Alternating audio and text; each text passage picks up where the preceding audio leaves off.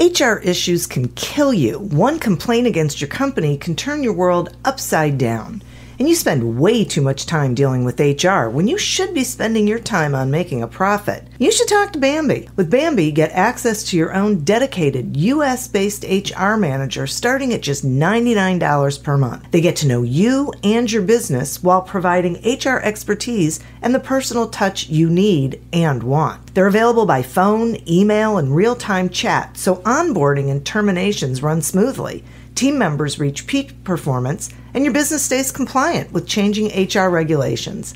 And with Bambee's HR Autopilot, you'll automate important HR practices like setting policies, training, and feedback. HR managers can easily cost $80,000 a year, but Bambee starts at $99 per month. Schedule your free conversation today to see how much Bambee can take off your plate. Go to Bambee.com right now and type in Accelerate under podcast when you sign up. It'll really help the show. Spelled BAM, BEE.com. Bambee.com. Type in Accelerate. Me, but also you. The Pharaoh fast forwards his favorite foreign film, Powder Donut. Okay, what's my line? The only line I see here on the script is get options based on your budget with the Name Your Price tool from Progressive. Oh man, that's a tongue twister, huh? I'm sorry, I'm gonna need a few more minutes.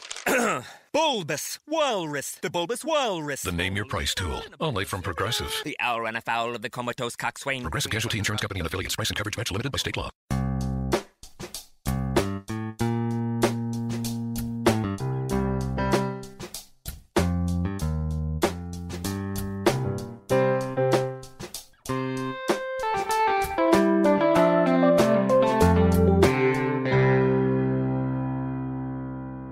Welcome to Accelerate Your Business Growth with your host, Diane Helbig. Diane is a leading small business development and leadership coach, author, and speaker who is passionate about sharing valuable ideas, tips, and techniques with business professionals worldwide. Diane brings you the world's experts and gurus in all things business. Whether it's sales, structure, social media, planning, or plateauing, guests bring their expertise and energy to each episode. When growing your business is your focus, Accelerate Your Business Growth is the show to listen to. Got a topic or guest suggestion? Let Diane know. The goal is to make sure you have the information you need to move your business forward. Thanks for joining us. Settle in and enjoy. Hi, everybody. Thank you so much for joining me. Today's podcast is sponsored by Audible.com. Audible.com is a leading provider of spoken audio entertainment and information. Listen to audiobooks whenever and wherever you want. Get a free book when you sign up for a 30-day free trial at audibletrial.com/businessgrowth. Accelerate Your Business Growth podcast continues to enjoy inclusion on lists of the best podcasts to listen to. Most recently, we were named to the list of 12 business podcasts that people should be listening to by Jerry Detweiler on allbusiness.com. And this is really because of the guests who join me here to have a conversation where they share their expertise with you, the listeners, so that you can get the information that you need to do better things in your business. Today is no different. My guest today is Mario Nawfal. Mario is the founder of Athena Group of Companies, a business conglomerate operating in more than 40 countries. He had bootstrapped his first business at the age of 22 with $300 in his bank account selling blenders door to door, which led to Froothie Australia. He made his first $1 million in 1 year and 8 figures by year 2. Mario has since then scaled to over 30 countries and launched many other companies, including a consulting business bootstrapped to 7 figures in less than 6 months. Mario has been through extremely difficult black swan events that would break down any entrepreneur and bankrupt a business. He is now bootstrapping another 7-figure business and documenting the entire process from the beginning to allow entrepreneurs full access to all marketing, logistics, product, operational, and financial decisions including both failures and successes. Thanks so much for joining me today, Mario. Not at all. I'll also help you plug Audible because I'm a fan of Audible. I was actually listening to Audible before this interview and I paused it to join you on this call. So I'm a big fan of Audible. I'm glad they're sponsoring this show. That's great. Yeah, that's great. Thank you. I know, me too. I think it's just an incredible platform. So thank you for doing Thanks that. for having me. Absolutely. So when it, we're going to be talking about, the ups and downs of being an entrepreneur and building a business. But I am curious, when it comes to building a successful business, are there certain golden rules that people need to follow? I wouldn't call them golden rules. You could say, yes, there is. Don't run out of money. That's number one. But even that, businesses are breaking that rule as well, and they're being funded by VCs. But yeah, don't run out of money. Other than that, I really can't think of any other rules as such, because everything can be bent. And it varies depending on the industry, the time, the circumstances. And that's why I can be very critical sometimes of the advice given by a lot of these business gurus and influencers. Some of it is great and some of them are really smart and I listen to them. I like to learn from everyone. I just think that it's wrong to give rules to their audience. And they like to do that to get followers and likes, etc. But it could be very misleading. And sometimes that advice does not apply to a business and could harm the business. So I think when giving advice, giving rules should not be the case. You give advice and then you tell the person that's receiving the advice that could work for you, but you have to, look at your circumstances, your business, etc. Yeah. I completely agree with you. And I'm so glad that you said that, because I do think that's a struggle for people. They listen to a guru and they think, well, I'm supposed to do that because the guru's telling them to, and I'm supposed to, fill in the blank. And then they can't, or they struggle with it, or really the truth is it didn't apply to their industry. And it feels like they struggle for no reason. It's not simple. Honestly, entrepreneurship is not simple. That's why I think there's a lot of focus right now on the successful businesses, the successful entrepreneurs, and people are not learning from the failures. 90-something% of startups fail. Very smart people, capable people, great business ideas, a great team. They've sometimes got the money and they still fail. And I think learning from those failures is really important. And just listening to that advice from these success stories could be misleading. If something's being mentioned again and again by influencers, like sit there DMing people on Instagram, a lot of these influencers are saying, hey, you need to engage with people, etc., and spend hours every day engaging with people. I'm not saying it's wrong. It could work for some businesses. I was actually giving a startup that advice a few weeks ago, but it wouldn't work for everyone. If you're someone building a course or program, spending hours DMing people rather than building your program, it just doesn't make sense. It doesn't apply to you. Instead, you should spend that time to build an incredible program that will bring value to others before you sit there DMing people about it. So it's a matter of timing. I think that's really important as well. Yeah, I think so too. I completely understand what you're talking about. And I feel so bad for those business owners who, with all the best intentions, listen to people and then go ahead and try and do these things. And then they think there's something wrong with themselves because they aren't able to do something that they probably shouldn't have been doing in the first place. Look, it is timing, and there's different ways of doing things. I'll give you two examples, two people that, I've got tremendous respect for everyone in this space, every entrepreneur, but I'll give you two names. You got one, his name is Gary Vaynerchuk. Most people listen to him. And he always tells people, you sit there, you DM people, you build relationships, you engage, you create content, which works. And here I am doing it myself. I post a video a day on LinkedIn, but it took me many years before having the audacity or the time to do that. And then you've got another person, his name is Sam Ovens. He's a very smart entrepreneur. I've been watching his story for a long time. And he built consulting.com, which is a program to help people get into the consulting space. And he's completely opposite to Gary Vee. He does not post a lot. He started doing more content now, but not even close to what Gary Vee does. He recommends a lot of the things that Gary Vee disagrees with and vice versa. So who's doing the right thing? They both made millions. They're both very successful. And that's why you got to watch both of them and then read as much as you can, absorb as much information as you can from all these different businesses, but also look at where you are right now and what makes sense for your business at this particular time. Even something that worked for 90% of, let's say, consulting businesses. If you're a consulting business, if a certain marketing strategy worked or a certain biz dev strategy worked for 90% of other businesses in the industry, maybe it wouldn't work for you at this particular time. Maybe right now you need to sit back and work on the product that you're selling. Or maybe you've perfected the product, just don't spend more time on it. Maybe now is the time to go to events and network. So it's a matter of timing whatever strategy, whatever quote unquote hack that you've read about. And that's not there's no formula for that. And that's why most businesses, as I mentioned earlier, do not succeed. 90-something% fail. Yeah. I think that timing thing, thank you for that. I think that is critically important.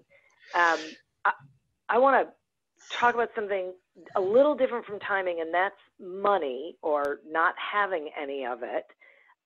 Will you share some of what the benefits are of like having no budget when you're launching or growing a business? Wow, so many benefits, and I learned those from my own experiences. There's one quote that I heard in some other interview a few months ago: "Scarcity breeds creativity," and it's absolutely true. I've learned it a bit too late. I've spent a lot of money when I shouldn't have, and that led to a lot of inefficiencies in my businesses when we were scaling. So, what does it mean? Scarcity breeds creativity. What happens? The human brain is a very funny machine. It's just fascinating. And one thing the human brain does, when you give it a lot of something, it gets very complacent because it has everything it needs.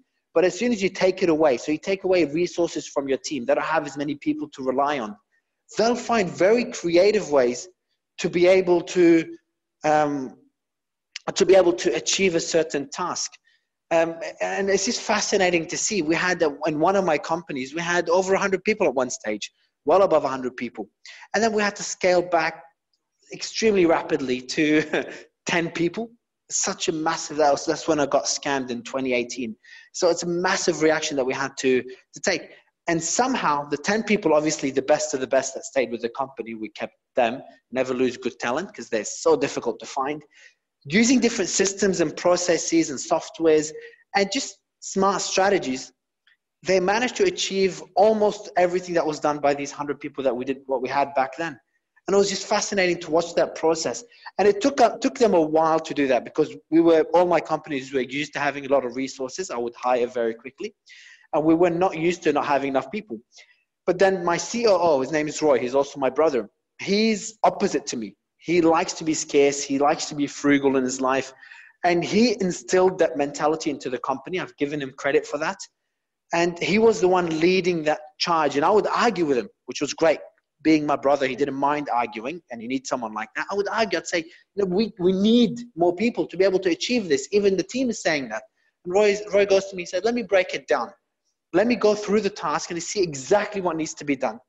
And then he comes back with an explanation. Mario, I've gone through it. I know you probably haven't, Mario, because you don't like to go into the details. You're more of a strategy guy. I've gone through it, and it's actually not that hard. And I've just found a software that can make the job 10 times easier. And I've created a system. So that's where the lack of money, the lack of resources instills a certain culture in your business that if you maintain it, you can cash up when things are really good, rather than spend the money on continuously growing. That's terrific. It really does breed creativity and ingenuity, and that's. Look, humans adapt. People adapt. Yeah. You've read or heard or seen many movies where someone was the Audible book I was listening to before this was about. Part of the story is about someone who had a tremendous amount of money and then lost it all. And somehow his life adapts accordingly. When he had a lot of money, when I was doing extremely well, I was, traveling every minute. I was staying in hotels. I was living a very comfortable life. And then when things went bad, I adapted, and my happiness level didn't drop. My lifestyle didn't change that drastically. I just naturally adapted because I'm forced to adapt. And it's the same thing with people that work in your company. When the circumstances change, whether voluntarily or you force the circumstances to change because you want to change your culture, you cut down resources, you take away certain aspects in the business. You might face some resistance in the beginning, but over time, they're human. They will adapt. And that gets instilled into the culture over time. And now it's part of our culture after that event last year. We're I wouldn't say frugal, but we're very efficient, or more efficient than we were before. And do you find that everyone thinks along those lines? They look for efficiencies? It takes time, and not everyone will adapt accordingly. Many people will just, because dealing with less resources increases the stress, at least in the short term. Yeah. And what happened is some people just could not deal with that stress, and they just said, look, guys, we just cannot do it. But that was a small percentage of people, and that's not a bad thing. Not everyone's going to fit your culture. And others thrive under those circumstances. They liked that challenge, and those are keepers. Okay, those are keepers. So am I hearing you correctly that of the people who remain, are they now more likely to think along the lines of efficiency and doing more with less, or is it situational? So what you mean is the people that stay within the company are the ones that have the approach of doing more with less. Is that the question? Or it just depends on the situation of the company? Sometimes they do. I think if that's the question, it depends on the stage of the company. So if we're going through a stage where, again, that's where it goes back to timing, what we mentioned earlier. If my company is going through a period of market slowdown, it's completely out of our control. My competitors, one of my businesses is in the blockchain space. You probably heard about Bitcoin, but blockchain is the technology behind it. And there was a lot of hype back in 2018. And we were scaling very rapidly, hiring a person a day. A lot of our competitors were scaling quickly as well. And then the market dropped. Luckily, I was in business long enough to know that market forces always win. Doesn't matter if you're Amazon or if you're a startup. Amazon almost went out of business after the dot-com bubble burst. So I immediately responded very, very quickly, took the hard decisions, and cut down resources very rapidly. And then the team adapted pretty quickly on that situation. We were in a frugal situation. We had to be. Other competitors did not do that, and they kept the same mentality of scaling and things will get better. We just got to go through these hard times, and they did not react. So it is situational, in which you deal with the current circumstances in your business and in the market. And then when we scale again, like one of my other businesses went through a similar event about 2 years ago, 2.5 years ago, and now it's scaling. And then even though we will start scaling again, we will have more resources, the efficiency ingrained into our culture, thanks to Roy, will still be there, because you've got to be efficient even when you're scaling. It just improves your margins, improves your competitiveness relative to your competitors. So I think being efficient should always be there. Yeah, thank you for that. That's exactly what I was wondering about. So you're talking about your competitors, and there's something that I found interesting when I was getting ready for this, and it's something you call building moats, which I guess are competitive edges around your business. Yes. Can you expand on that? Absolutely. I wanted to mention it earlier, but I'm like, Mario, don't digress. You do this too much. But you're asking the right questions. I think one of the moats, so I got the word moat many, many years ago from Warren Buffett. And one of the moats, because he looks an incredible investor, very smart man, and he looks for businesses that have very strong moats, so competitive edges. And there are many things that give you a competitive edge. Efficiency is one of them. If you're efficient, your competitor is not. Your competitor is doing, let's say this, all else being equal, you're both doing the same thing, everything's equal, but your costs are 10% less than him. That means you can afford to pay more to acquire each customer. Why? Because your costs are less. And when you can afford more to pay to acquire a customer on Facebook and Google, for example, that's an immense advantage. That means you can outbid them for all the ads. And that could literally destroy their business. That one competitive edge. Now, business is a lot more complex because you might have an edge in one area of your business that could beat you in another area. But the more moats you build, the stronger, that's how you win in business. It's that simple.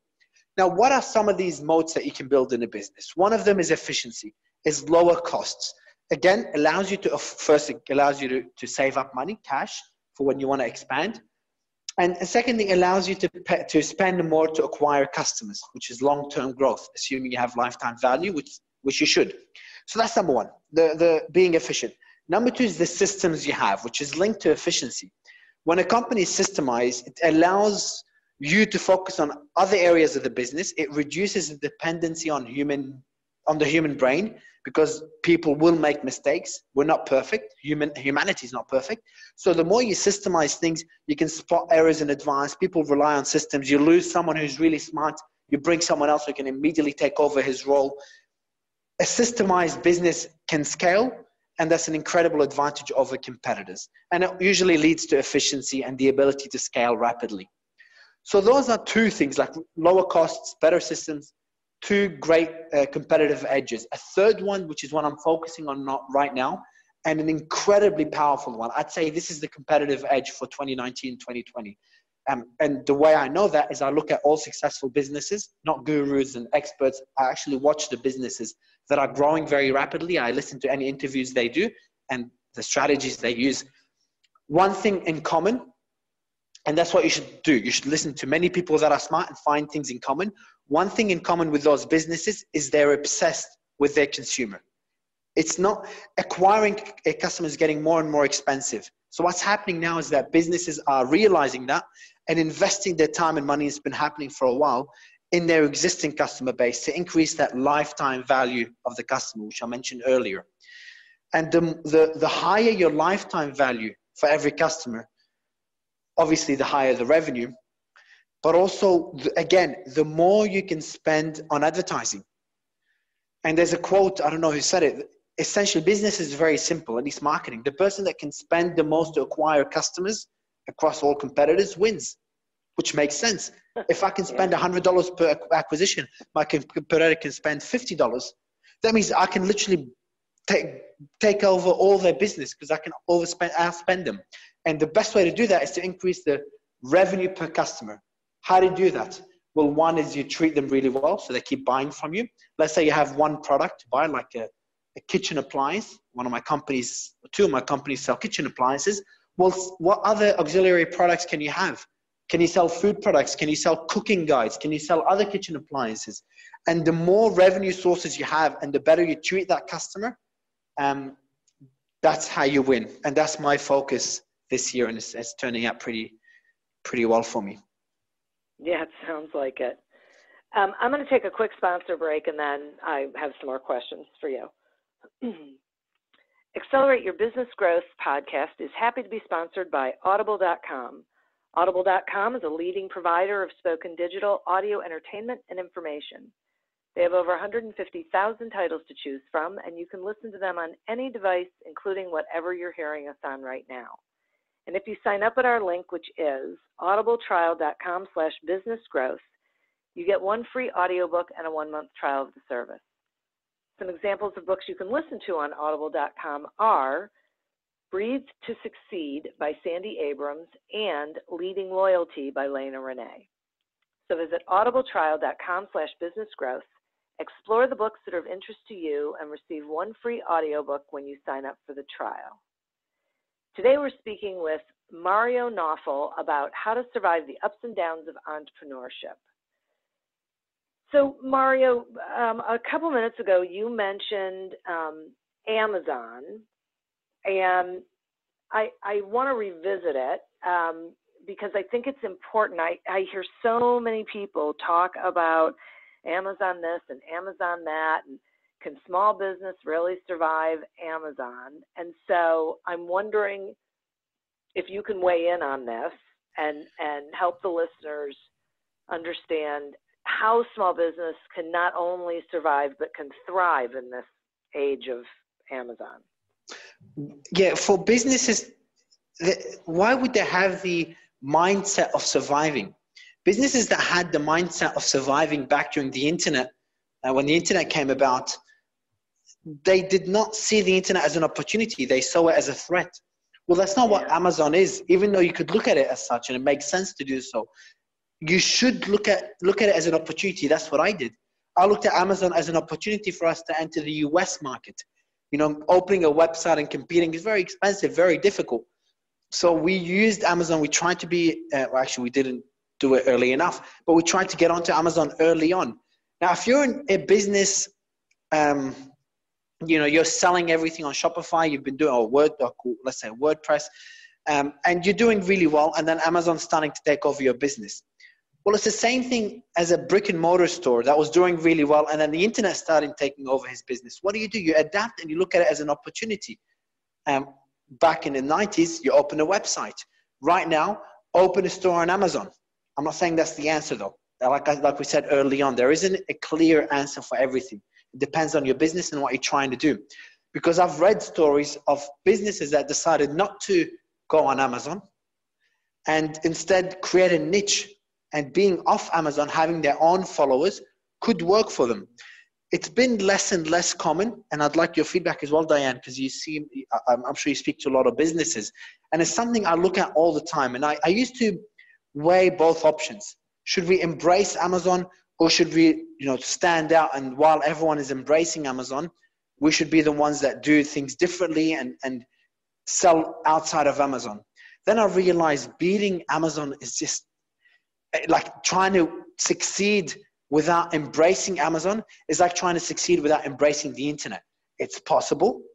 I'm sure you'll find success stories, but if you look at the metrics, a lot more businesses made a lot more money embracing Amazon rather than trying to build their business without Amazon. So if you're an e-commerce business, I look at where the success stories are. I'm sure you can find a lot more success stories of people starting business on Amazon and making millions. And compared to, and it's going to be very hard to find businesses, even though they'll probably get the press's attention, that will succeed without Amazon. It's possible, but I definitely think it's really difficult. And Amazon should be seen as a great opportunity. And it's all about, look, in business, it's about having your eggs in as many baskets as possible. Even though focus is important, if you put all your eggs in one basket, it's obviously risky. So if you only depend on Amazon, Amazon literally controls your business in many ways. And that's why you should have Amazon as one source of revenue. You should have your website as another source of revenue. You should have social media. You should have Instagram. You should have influencer marketing. And they're all, for me, I look at them all as opportunities and try to make the most out of each of them rather than seeing them as threats. I think that's really the most important part. I think people spend so much time being upset and worrying when what they could be doing is looking at it and saying, okay, what can I do with this? How can I differentiate myself? Build my moats. How can I offer something? Is there something I can offer that Amazon cannot offer to my marketplace?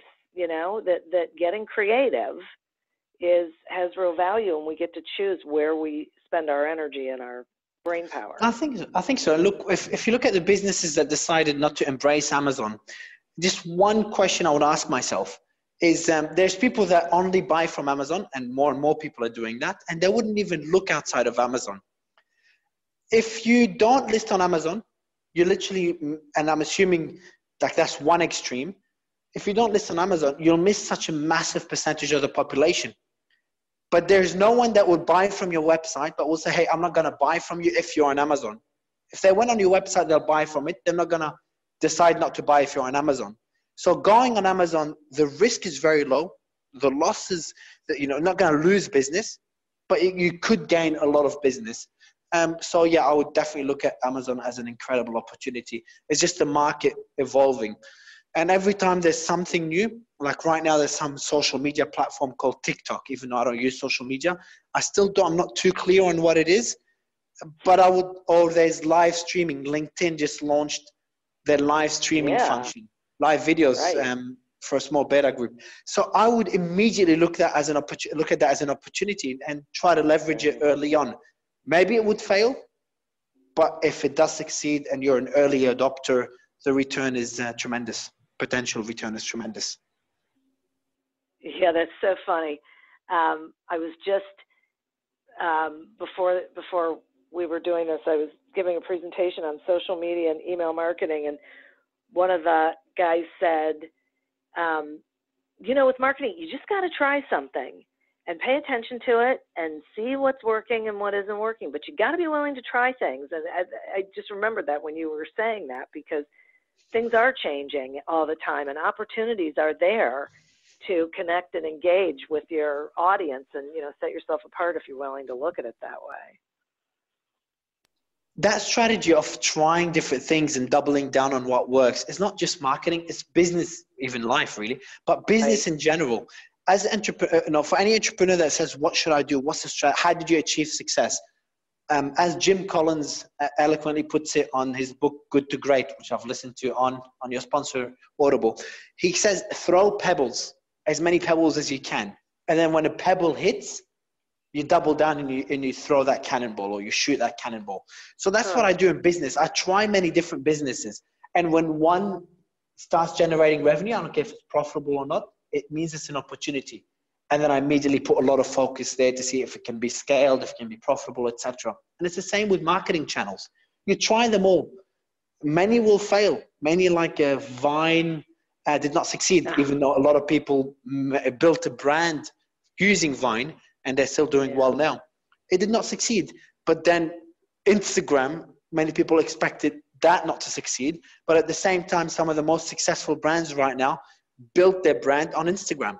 So I definitely agree with trying different things and trying to be an early adopter. Because again, that gives you a competitive edge. We were talking about moats. If you're the business willing to jump on the next, I won't use the word trend, but the next opportunity, and your competitors are ignoring it and just complacent with the way things are, that's an incredible long-term edge. Yeah. Now, what would you say to someone who wants to use a remote team, but is worried about being able to, manage it effectively and not lose control over their business?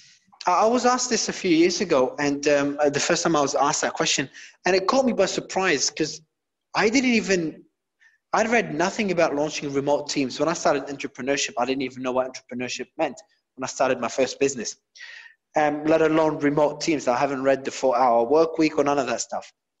And why did I have teams remotely? It just made sense. It just made logical sense. If I look for people I was in Melbourne, Australia back then. And if I'm looking for people to employ within Melbourne, Australia, I'm sure there's a lot of talent.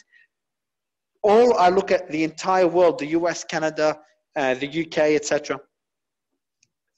I'm just opening up a much bigger pool of talent to be able to leverage. And so for me, it was just logical. Plus, I was expanding to European countries and finding someone who's really great at customer service in Australia that speaks German or Dutch or French would not be easy. So obviously, I had to hire in those countries. So the reason I got into hiring remotely is it just made logical sense.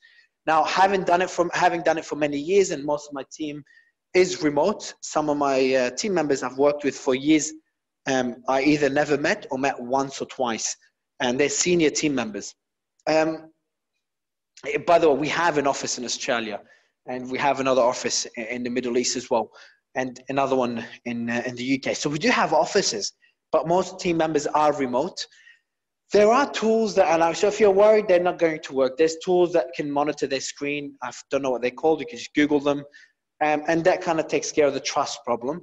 Beyond that, I just don't see any other potential issue. Now, of course, working in the same office is good, and being able to see them, communication is easier. But at the same time, working remotely allows them to work in an office focus without interruptions. So research shows a balance of both is good. If they only work remotely, they might miss seeing their colleagues, working with other people, that human interaction. And that's why many people like myself like to work in cafes. But at the same time, always coming to the office, that lack of variety apparently is not best for productivity. So I think a mix of both would work well. But if you're scared of hiring remotely, you're losing out because your competitor is not scared and he's going to have a competitive edge because he's willing to do that.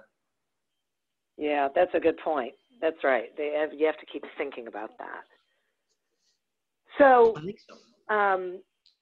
You said something earlier about trusting employees and I think, being hurt by that.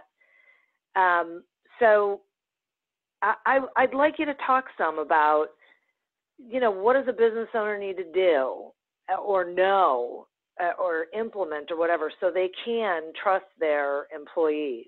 What's your, give us a lesson here. Systems. The more you depend on people, the higher the risk. Why? Because not everyone is a good person. And people could be greedy. People can be inefficient. I'm just pointing out the negatives because that relates to your point, is why you should build systems. A system is a system. It's a code on a computer. It's just going to do a certain thing, and you don't expect it to be sick the next day or to change its mind or to find a better opportunity to make money somewhere else and leave without any notice, or all these things that managers will face. Now, I say this because I did not do a great job at that. And I'm talking about having remote team members. That played a role in the scam I went through last year, where team members actually scammed the company for months. People I knew, and the person that was leading it is someone I trusted on a personal level. This will happen, but I also know that my weakness is trusting people. If I trusted him less, not in a bad way, but to make sure that everything he's doing is systemized and monitored, I would not have gone through what I went through in 2018. Now, that is not an excuse to micromanage people, which is not a great idea whatsoever. It's very inefficient. So you got to try, and it's not an excuse to sit there doing everything yourself because you're worried to give it to someone else because they could scam you. You're never going to scale a business. Business is risk. These things will happen. It's your job to mitigate that risk, and building systems in your business, we talked about it earlier, is one of those competitive edges. So whenever someone comes or goes, the system will always be there. So if someone leaves without any notice, it's not going to be easy, but it's not going to be impossible either, because everything in their brain is in your standard operating procedures and is in your project management tool. All their tasks are in the project management tool. Right now, if anyone in our company leaves, we can immediately replace them. Immediately, very easily. First, all their passwords are on LastPass. We block LastPass access. They don't have access to their passwords. I'm talking worst case scenario. It's very rare for this to happen. Emails, we got access to their emails. Their Skype account is a company account, and all the tasks they're doing, everything they're working on is on a project management tool with a due date. So whoever comes in, takes over, can see all their tasks there. And we've gone through this, especially when we were scaling really fast. Last year, for example, we were hiring a person a day. You're bound to hire bad apples, including the people that scammed me. That will happen. And the more you're systemized as a business, the less risk you're susceptible to. Yeah, thank you. I love this. I am a huge fan of systems and process. And for one of my reasons is exactly what you are talking about. It gives you the opportunity to be unemotional about who is doing what and being able to monitor and confirm. And I agree with you, not by micromanaging, just by knowing this is the way we do things. It's easy to jump onto, there's standard operating procedures. We know what to expect. The person doing the work knows what to expect and what's expected of them. It just makes life so much easier for everyone. Exactly. It's much. If you're being employed by a company and you come in and no one knows what's being done, you have to pick up the pieces from everywhere. That's inefficient and very stressful. If you come in and you can log into a project management tool and you see everything that the last person was doing with all the notes there, all the progress and the due dates, it doesn't need much explaining. Yeah. Right. Absolutely. Okay, I have one more question for you, and it is this. Based on research, what is the most important factor to consider when launching a business? Oh, that research has shown, it's really fascinating. Conscientiousness. I still don't know how to spell it, and I misspell it sometimes. But conscientiousness, it really is it's a complicated word. It's a fancy word for four things. I'll start with the least important to the most important. Number one is being organized. It's pretty logical, really. Being organized is really important in life and business, etc. And it's apparently a really important factor for success. The second one is being a perfectionist. While being a perfectionist has many downsides, such as sitting there working on a product forever before testing it in the market, and then when you test it in the market, no one wants to buy it, and you wasted all that time building it. So being a perfectionist is, if not done right, it has its flaws, but at the same time, it is a very important factor for success, but it's one of the two least important factors. And it's true, when being a perfectionist, you make sure the system is perfect, you make sure the product is perfect, and that's all advantages for your business, competitive edges, as we were saying, because your product is superior, your system is superior. And then the other 2 points, the most important points, are the first one is working hard. You hear this all the time. And we mentioned Gary Vee, for example, him and talking about the hustle and working hard is one of the things he discusses the most. And it's true, working hard gives you an edge. If you're working 5 hours a day and your competitor is working 10 hours a day, all else being equal, he's going to double in size relative to you. Again, all else being equal. So working hard is really important. And Mark Cuban said once, he's always working because he knows some other punk is sitting there also working, trying to eat his lunch. The punk is the term he used. So there's always someone working hard, trying to take his business, and that gets him to always continue working. He likes that challenge. Now, working hard, I mentioned it before the last one, because the last one is significantly more important, and that's working smart.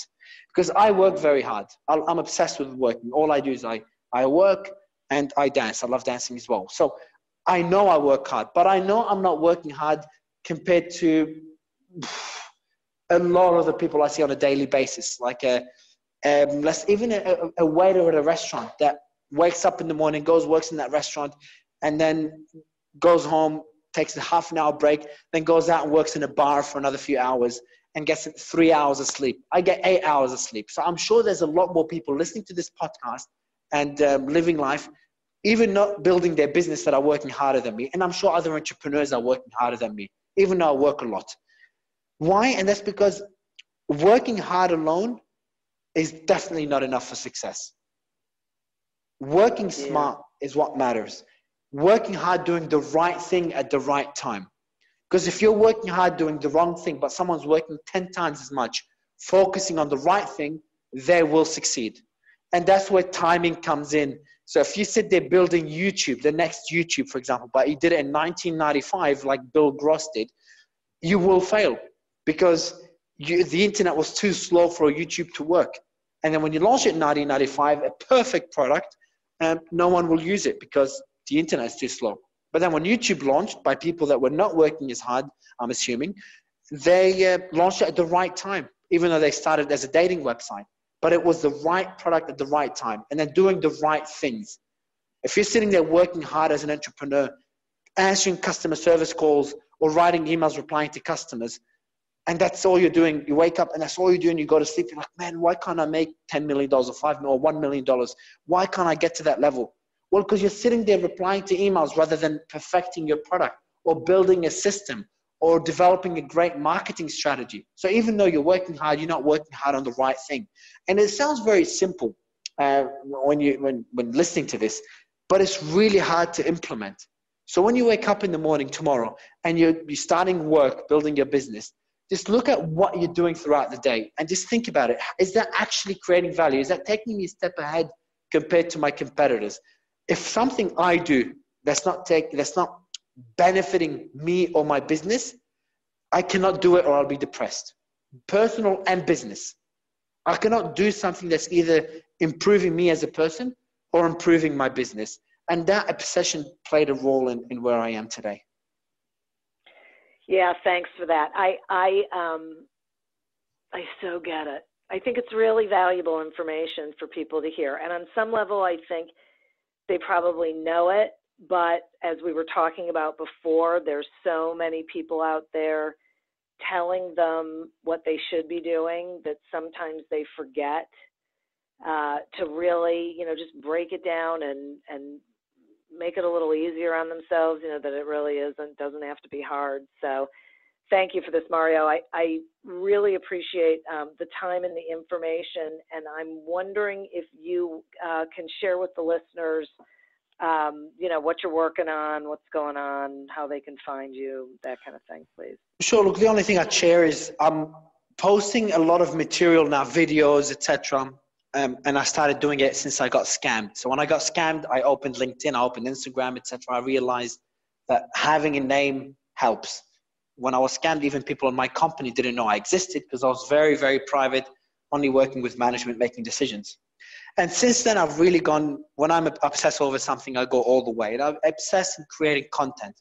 So if you go on my YouTube, for example, I've got a lot of videos, not only talking about generic things like a lot of people, but I actually film myself running my businesses, making decisions, going through ups and downs, losing money, making money. So if that brings value to anyone in the audience, they can go on my website, marionawfal.com.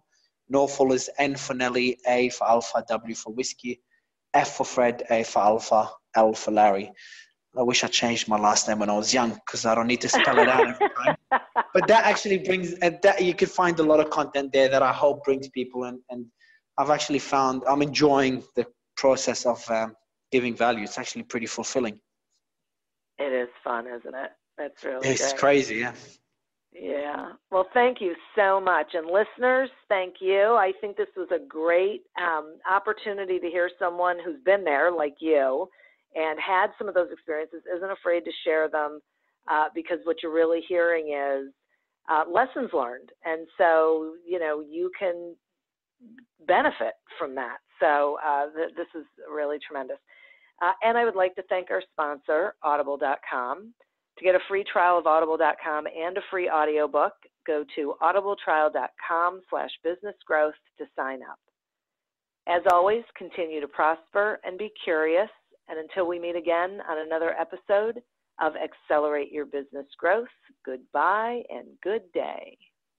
Spark innovation across your federal agency with IT hardware, software, and services from Connection Public Sector Solutions. Your technology procurement challenges will meet their match as Connection's dedicated account managers offer exceptional customer service, and our extensive list of supported federal contracts means you'll always get a price that works for your budget. Learn more about innovation for your agency with Connection Public Sector Solutions at connection.com/fedcontracts. I asked my doctor to write a note saying I suffer from cabin fever so I could write off my summer vacation as a medical expense. She said no. Fortunately, Red Roof's clean, comfortable rooms are very affordable, and you wake up rested and ready to hit the road again. And get this, when you rest and repeat at Red Roof this summer, staying 2 separate times can earn you a free night. Cure your cabin fever at redroof.com. Great careers are forged out of great relationships. Your success, whatever your field, relies and thrives on the support and insights of others. I'm Andy Lapata, an author and speaker on the power of professional relationships. In the Connected Leadership podcast, I have the privilege of interviewing people from around the world to understand the relationships that have made a difference on their journey and how their insights can help you. From Nobel Prize winners to Olympians, from NASA astronauts to peace campaigners, my guests have shared some captivating moments from their lives and careers. Combined with experts from leading universities, cutting-edge authors and giants of business, the Connected Leadership podcast aims to inspire, educate and entertain.